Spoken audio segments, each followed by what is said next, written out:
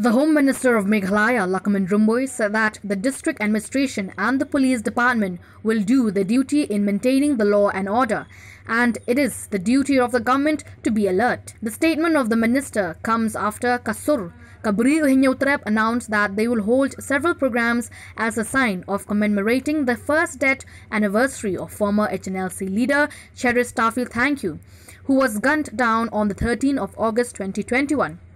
And has also demanded that the government should not send any police personnel to Maulai from the 12th to the 15th of August 2022. On being queried on this matter, Rymbui said that the government will do what is needed to be done and expressed hope that no untoward incident will take place which will affect the law and order situation, especially after the Deputy Chief Minister last week already clarified to the group on the process to be followed with regards to the inquiry report on the killing of Cheris Tafil Thanku.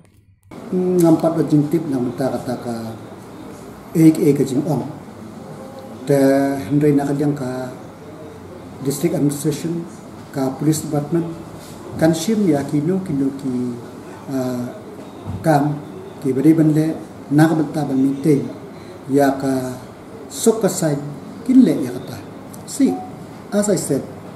from the beginning, that all necessary step is being taken, and the Honorable Deputy Chief Minister also just last week have informed what steps have the government is taking and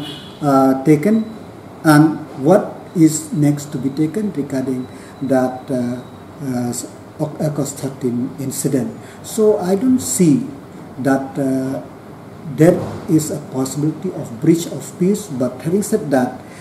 it is a duty of the government, is the duty of the police, is the duty of the citizen to be very vigilant so that there should be no breach of peace.